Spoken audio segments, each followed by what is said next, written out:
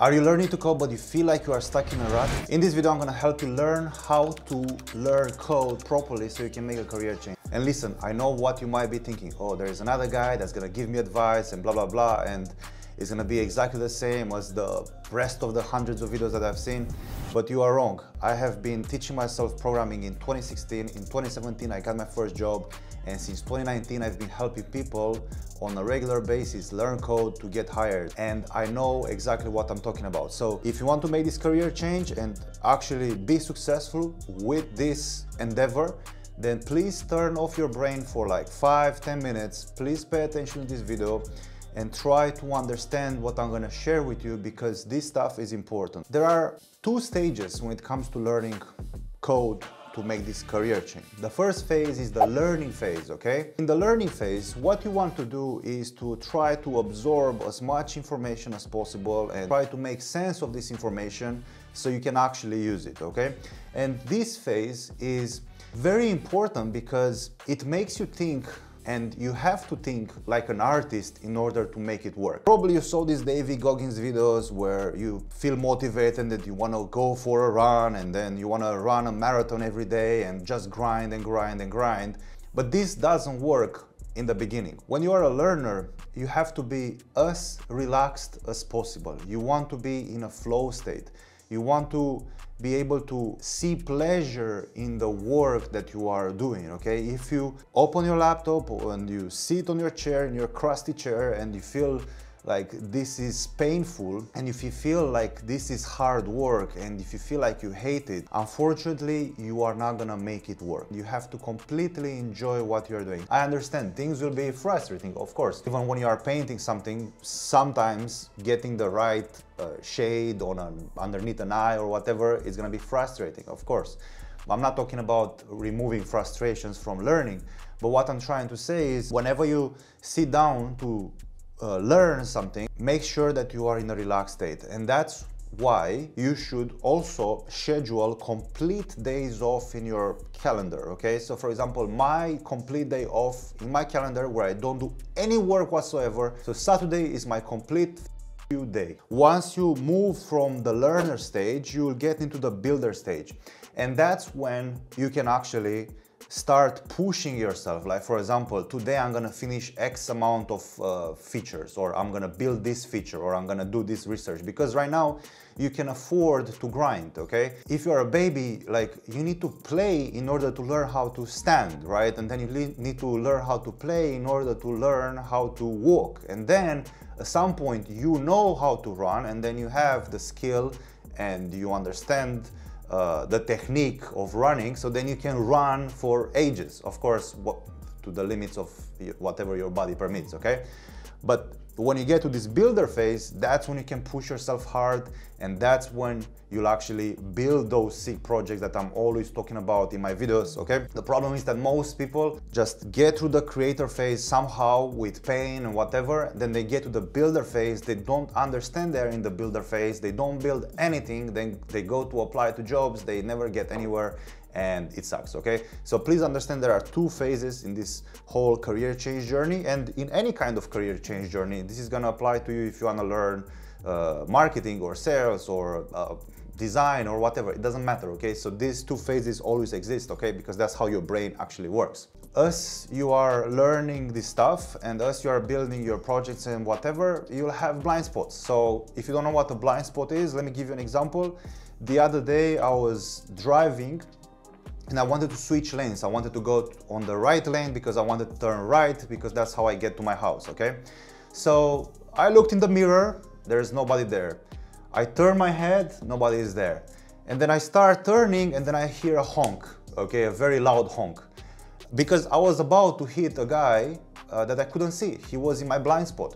So you need to realize and to understand that you need to leave your ego at the door, because when you're a beginner, and it doesn't even matter how advanced you are in your seniority, you'll always have blind spots, and you need to have someone to help you address these blind spots. Otherwise, you will forever go in the wrong direction and you might really hurt your career without you even knowing. So if you want me to help you uncover these blind spots, there's a link in the description, click on it and apply for the mentorship. The third thing that I want to tell you is that there is no easy path. We are humans, I hope, and we are wired, like we are literally wired to find the easy path towards success. That's why it's easy to get fat, but it's very hard to get in shape. That's why it's easy to watch Instagram Reels for 5 hours a day, and it's hard to build a project for 5 hours a day every single day. You'll understand that this journey is gonna be extremely stressful. There will be moments, and probably you'll have this moment every single day, where you feel like you will never make it, you'll feel like AI is gonna take your job, you'll feel like nobody's hiring juniors, you'll feel like whatever you are feeling, those feelings are just feelings, they're not facts. The grass is not greener on the other side, because I know you are learning code right now because something attracted you to coding. Maybe it's the fact that you can build stuff, you have a natural tendency towards building stuff, you always had it, okay? That's why I also got into coding and I didn't get into like design. I never liked that. If you find it hard, that's because it is hard. It was always hard and it's always going to be hard. You cannot expect that if this is hard, switching to something else is gonna be easy, because when you start something from scratch, you'll have a false sense of confidence really quick, and then after a while, you'll dip and realize that there is a lot of shit that you need to learn. You might see people that are saying, hey, you should get into cybersecurity because that's the way to go, for example. Now you see those videos and you're like, oh yeah, coding, I'm gonna get into cybersecurity.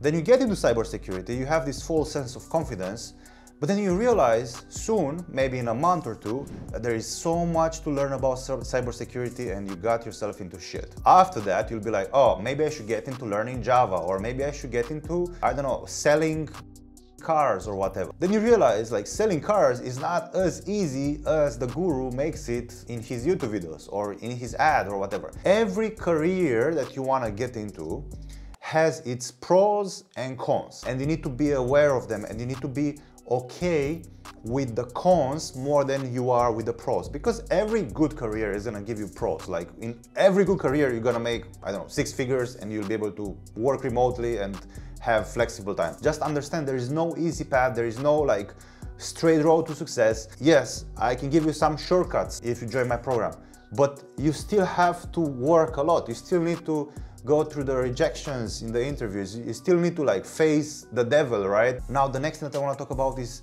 your love for work. We've been told that work is bad. We have two types of gurus, right? We have gurus that wake up at 4 a.m. They put their face into iced water, they are doing cold plunges, they are meditating 20 minutes a day, then they are running, then they are going to the gym, then they are starting their work day, then they are, you know, these super productive guys. And then on the other hand, you have these people that are making fun of these super productive guys. I know that these super productive guys are actually in love with the work, such as you are in love with procrastinating and watching YouTube every day, like I am. These guys are in love with working. These guys that are in love with working and they are doing these bullshit routines and whatever, and you are laughing at them, they will be way further ahead than you. Do you want to be further ahead than where you are right now, or do you want to be stuck here forever? Because if you do not make some changes and if you do not start to enjoy your work, you'll never get where you want to get. It's absolutely impossible. I was lucky that in my 20s, I was obsessed with work. I was obsessed. I was sometimes working 10, 12 hours in the coffee shop. Then I was coming home and I was studying for 4 hours, right? So that's 16 hours, I'm aware of that.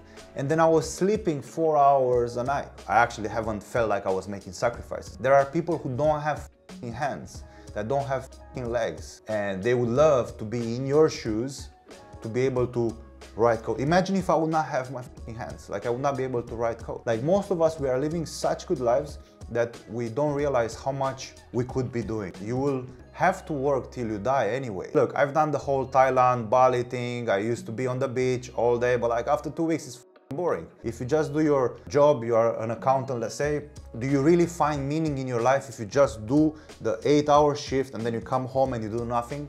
No, you need to find some sort of meaning, and that's gonna help you love your work, and you have to be excited for it. The last thing that I wanna talk about, which is the 5th thing, is stop pushing or delaying your work. Again, I was speaking with a student and I realized this about myself as well.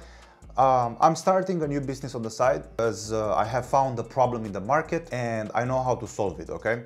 And obviously, until I make this business work, I need to go through a lot of bullshit. I have to lose a lot of money, I have to do a lot of experiments, tests, etc., etc.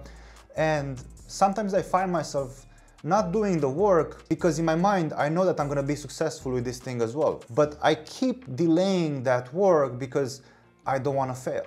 End result, so far ahead, I'm pushing it so far ahead because I can get it faster if I do the work today.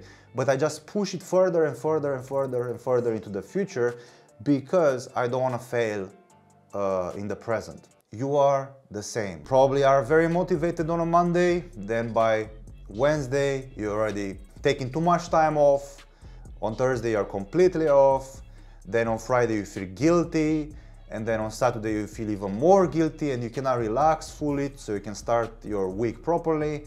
And then you end up in this cycle of you wasting months and months and months and months and years, and then you have a decade, and then you look back and you're like, I'm 40, I could have done this 10 years ago, and now I have more responsibilities on my plate, I have less time, less energy, less focus, I have kids running around. The result is pretty much guaranteed if you do the right things, but you have to do the right things.